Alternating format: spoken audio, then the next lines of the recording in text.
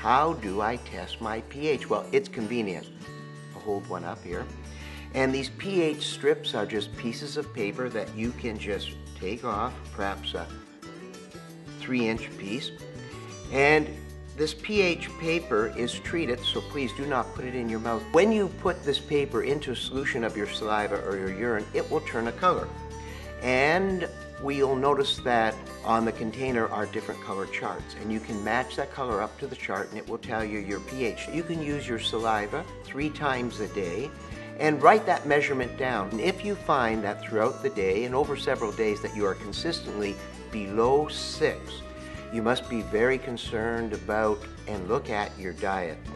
No one else can take better care of yourself than you, and your food selections are going to determine your chemistry.